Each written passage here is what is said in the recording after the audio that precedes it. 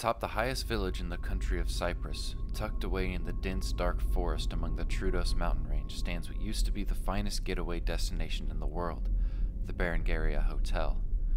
Now known as the Hotel of Forgotten Kings, it opened its doors in 1931 to the rich and famous guests from around the globe, including Farouk, the King of Egypt, former President of Israel, and even Winston Churchill. But all that changed in the late 70s when the deed of the hotel was put in the hands of the original owner's three shady sons.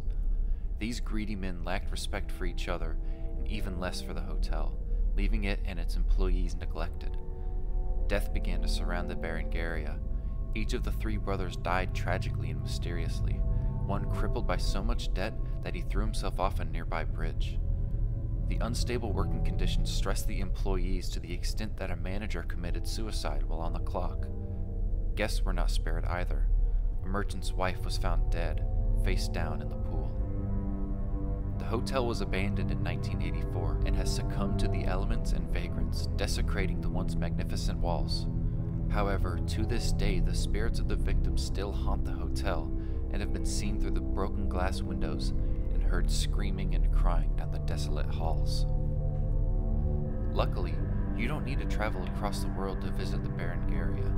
It has been forever preserved by 3D scan and is explorable using a software called RSET, which is what you're seeing right now. Find out more at rsetengine.com.